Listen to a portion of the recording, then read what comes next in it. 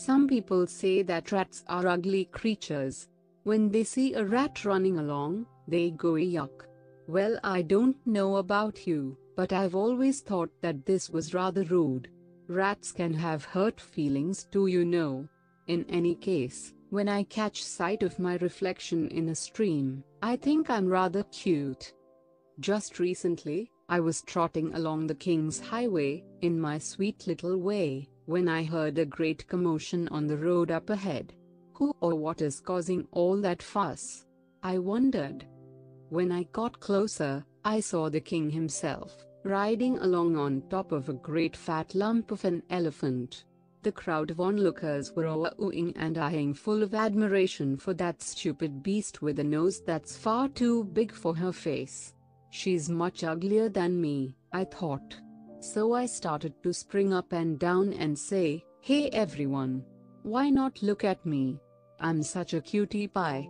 I could join the king's household and be a royal rat, if only there was any justice in the world." At first, nobody noticed me. They were all too busy ogling that stupid elephant. Little did I know that riding behind the elephant in a carriage was the princess, and she was holding a beastly cat in her arms. When he caught sight of me, the cat leapt out of the carriage and started to chase me. I had to run for my life, and popped down a hole just in time before the cat could eat me up. Now I've changed my mind about wanting people to notice me and admire me. I've decided that sometimes, it's far better not to draw attention to yourself, but just to get on quietly with your own business. The grasshopper and the ants dash.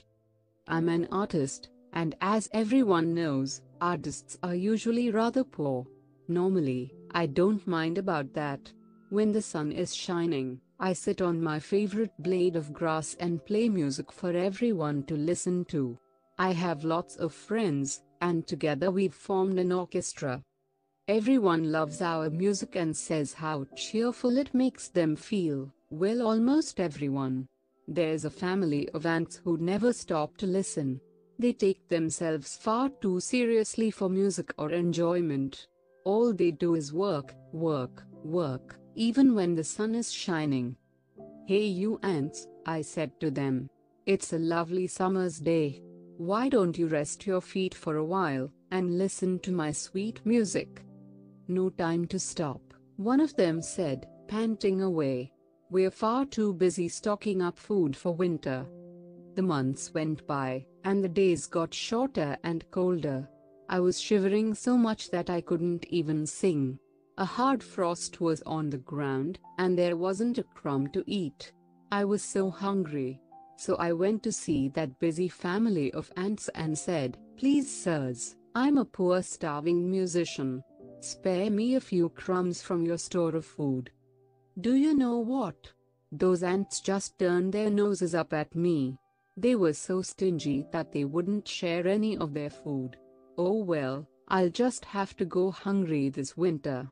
In the new year, I'll make a resolution. When the times are good, I'll remember to save some food for a rainy day. The fox and the crow dash. I bet you can't guess what I like to eat best of all? Yes, I knew that you would say that foxes like to eat hens best, and stolen ones at that. I don't mind admitting that I wouldn't ever say no to a nice fat chicken wing once in a while.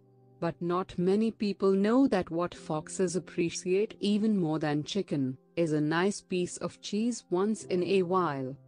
Well, today I ate a wonderfully rich and creamy slice of cheddar for my breakfast.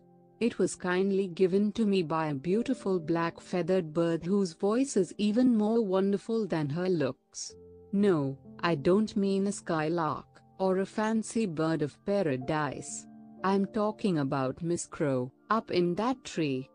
It was a fine bright morning, and I was following my sharp nose through the woods in search of a bite to eat, when I caught a cheesy smell on the breeze.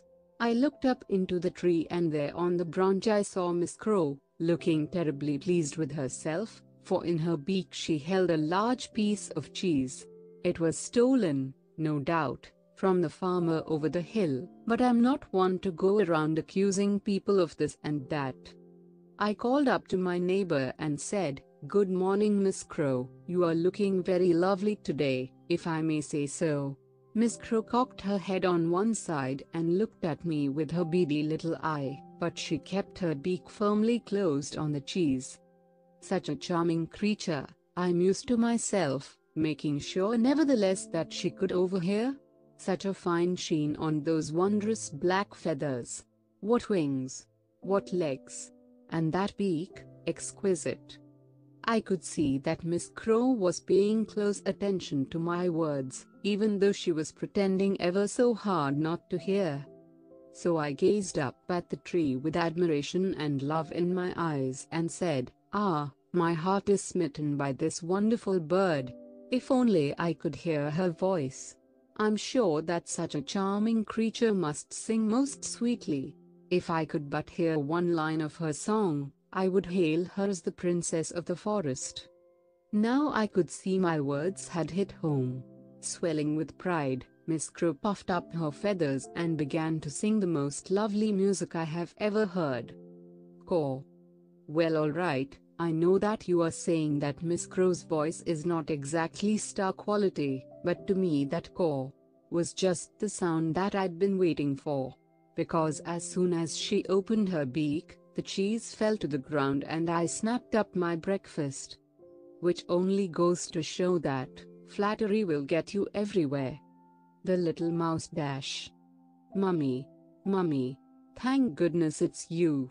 I've just escaped by a whisker from the most frightful scary monster that there ever was. Just now, I was strolling along minding my own business when, as I turned into the farmyard, I saw two strange creatures. One of them looked very kind and fluffy, and had lovely whiskers, but the other was a scary, scary monster. Wow! On top of his head and in front of his neck hung pieces of red raw meat. He walked about this way and that, tearing up the ground with his toes, and beating his arms against his sides. The moment he caught sight of me, he opened his pointed mouth as if to swallow me, and then he let out a cry that frightened me almost to death. If it had not been for that terrible monster, I would have made friends with the pretty creature, who looked so good and gentle. He had thick, velvety fur, a soft face, and his eyes were bright and shining. As he looked at me, he waved his fine long tail and smiled. I'm sure he was just about to speak to me when the monster I have told you about let out a screaming yell, and I ran for my life. Mother Mouse. My little mouse, that gentle creature you saw was none other than the cat. Under his kindly appearance, he bears a grudge against every one of us. The other was nothing but the cockerel, who wouldn't harm you in the least. As for the cat, he eats us.